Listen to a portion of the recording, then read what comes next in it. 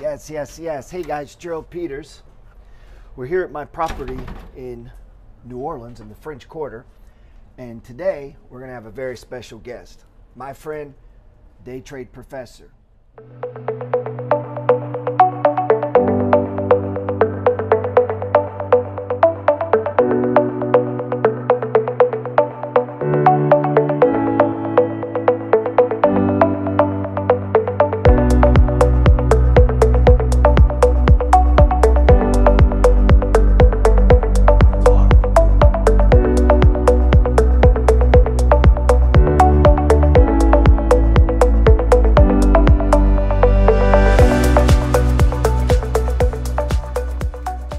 Now today we have a special treat. My friend, the day trade professor, is going to be here.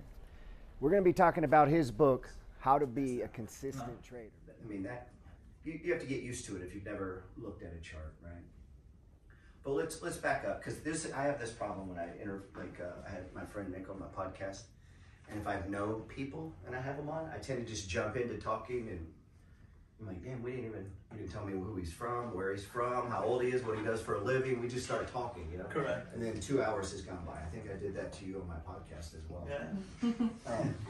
Right? That was how ours went, right? Yeah. I just immediately started. Yeah, so tell us, how did this get started? So COVID happened and I couldn't teach anymore. I already had a virtual classroom. So because we were remote, so I bought a smart board and I was like, all right, what can I do?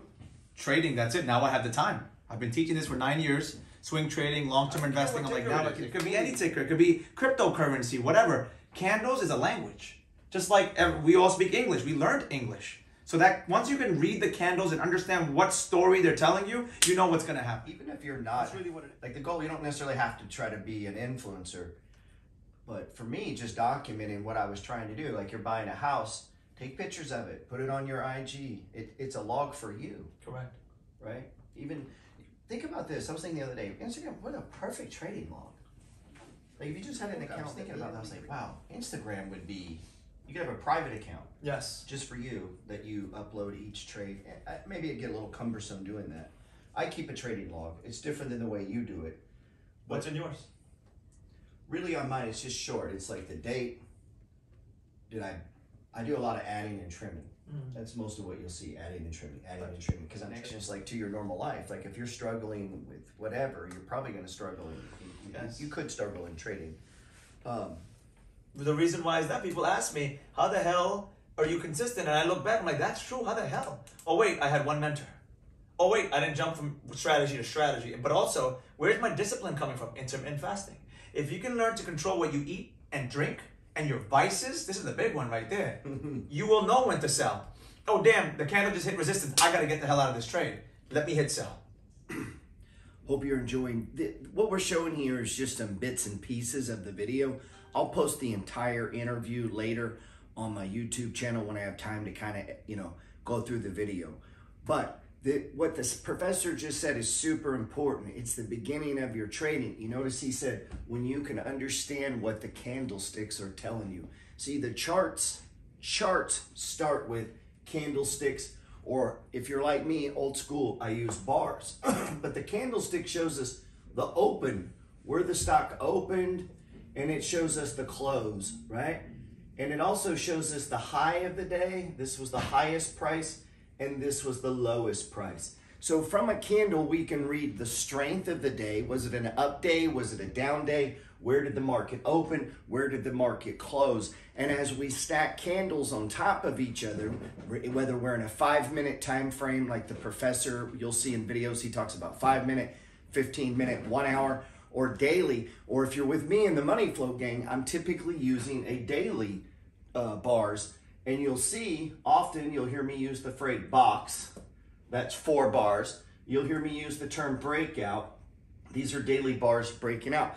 The bars really do give us a picture or a window into the soul of the stock market.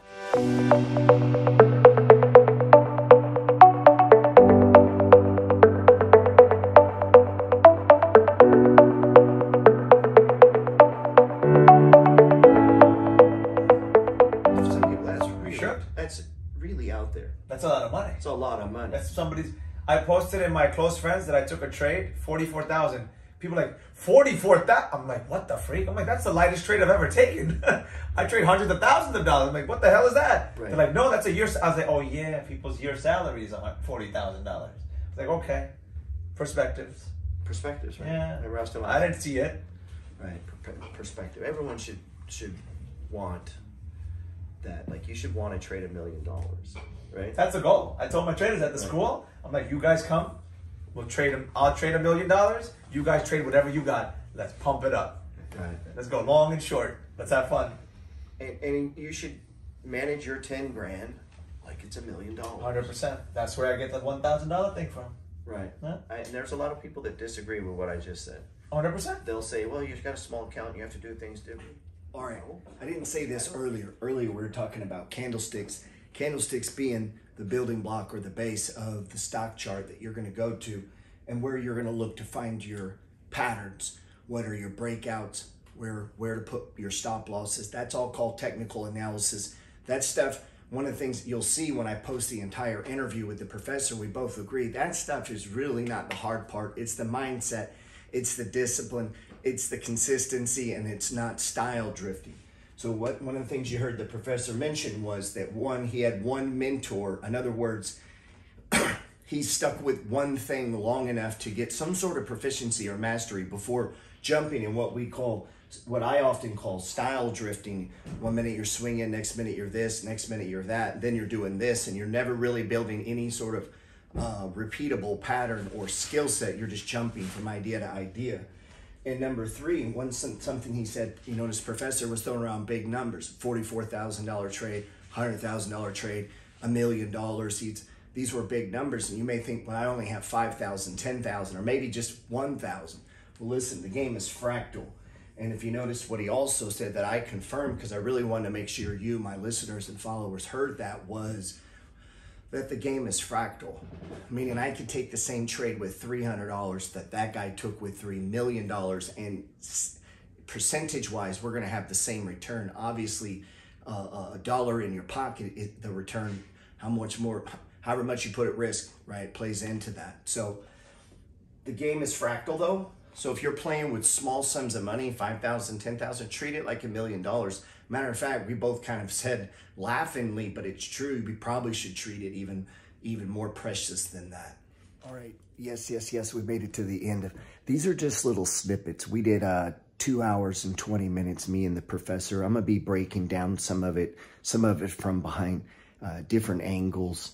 I'll do obviously I'll eventually drop the entire interview with the professor and his book where we talk about how to be a consistent trader. Also, my friend Robert Biggerstaff is coming up. We had a great conversation about getting started in single family real estate, how he got his 20+ properties. Very motivating, inspiring guy. Look forward to sharing these videos with you, man.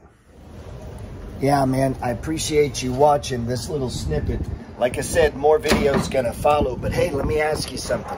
If you're interested in attending one of my private events as a spectator and just watch the filming, interact with the influencers, ask me questions, everyone who leaves has my cell phone number. Any questions in the future, anything you think I might could help you with, you let me know. You've earned that as your part of your ticket admission, so to speak. Any of you influencers out there want to be on my platform, let me check you out. We got to get to know each other. I'd love to share your story. I'd love to share your journey. See how you could inspire my followers. God bless.